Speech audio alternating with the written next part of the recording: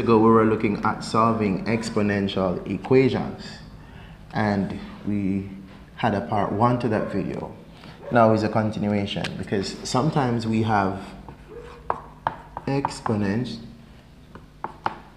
that we cannot write in the same base. So like in this case, I cannot write 7, using the base of 3, neither can I write 3 using the base of 7. So in this case, my exponential skills, or our exponential skills, won't work mathematically. We're going to introduce what is called logs to assist us to try to solve this. So the idea is that we could log both sides.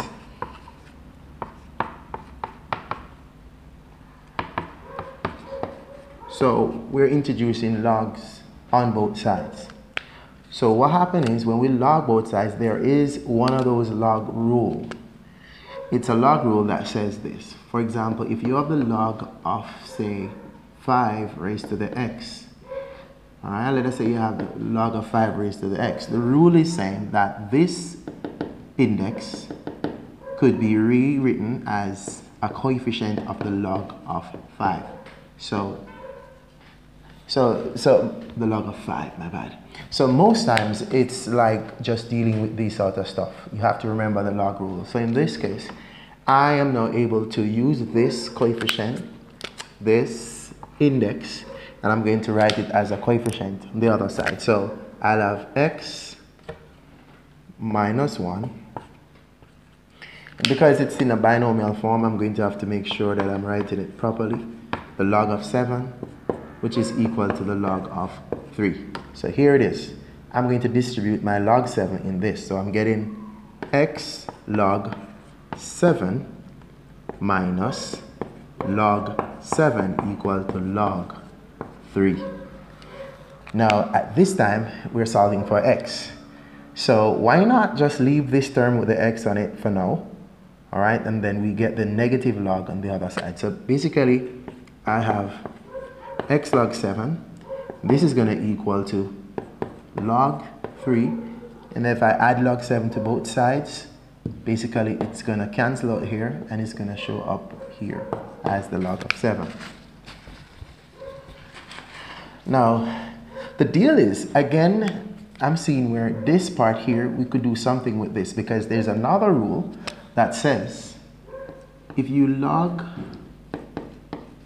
a in a base, whatever base it is, plus the log of, say, b in the same base, then the trick is that it's going to be the same thing as saying the log of ab in that base. So we're going to use that trick now to simplify this, because the log of a in a base plus the log of b in the same base can be written as the log in that base of a times b.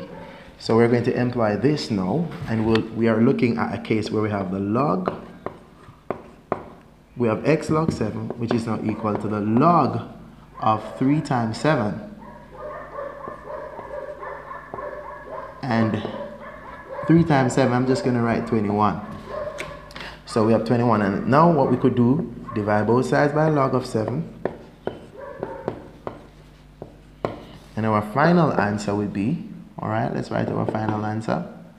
X is now equal to the log of 21 over the log of 7. And you could use your calculators to break it down more if you want, depending on what you're dealing with.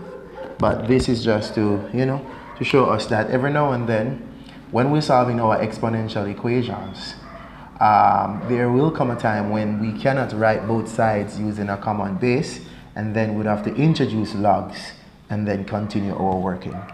All right. This question. So we're dealing with solving logarithmic equations. So we're looking at the log in base 4 of 1024, and that is equal to some value called x. Based on the definition of what log is, this case is like we're asking ourselves this question. 4 raised to the x power should give us this. So in this case, this is what log really refers to. The base of the log raised to what power? It's going to equal to that. Well, here, you know, if you think about a few little stuff that you know, the logs could work out, but guess what? What we could do also, see what we know about exponents. So if you know what's going on with exponent 4 times 4 times 4 times 4 times 4, we will get 4 to the 5th is equal to 1024. And at this time, we are now able to drop these, and then x is really equal to 5. So here it is, we're applying the ideas of logarithm and understanding exponent. We don't even have to use calculators to get that out. The answer is 5. Let's look at another one. Log in base 2 of 8 gives us a value. We're saying what value is that? Well, all we have to do is to say, okay, 2 raised to what power is equal to 8. And this is how logarithm is linked to exponent. The base raised to what power here gives us this, all right? So basically what we're looking at is 2 raised to the x is the same thing as 2 raised to the third, because we can represent 8 as 2 times 2 times 2, which is 8. Now we could drop the base, so x is equal to 3. All right, thank you for watching.